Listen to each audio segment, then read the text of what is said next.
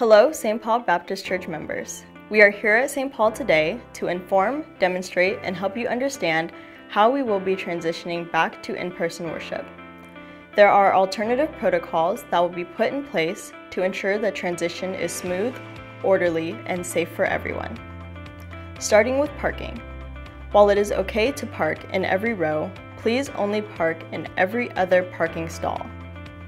We also ask that once you park and get out of the car, you do not congregate in the parking lot, and remember to wear your face masks and socially distance as you walk up to the church.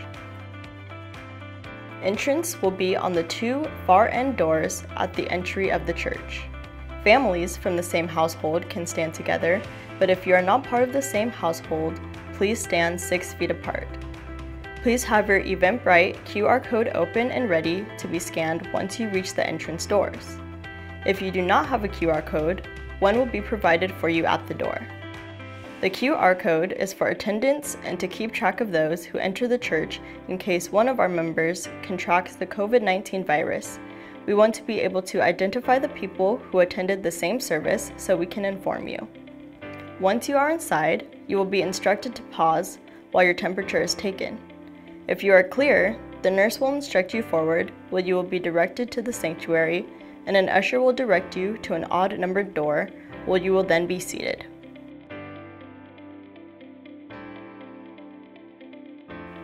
Families from the same household will be seated together, and individuals not from the same household will be seated 6 feet away from each other, in alternating rows. Once you are seated, please try to remain in your seat throughout the worship service. After service is over, please follow the direction of the ushers as they guide you for an orderly dismissal.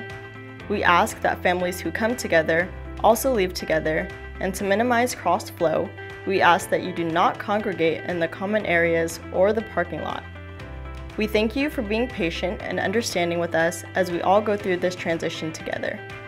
We hope the information is helpful for you and your family as we prepare to worship face-to-face. Stay safe, stay prayerful. See you soon at the St. Paul Baptist Church campus.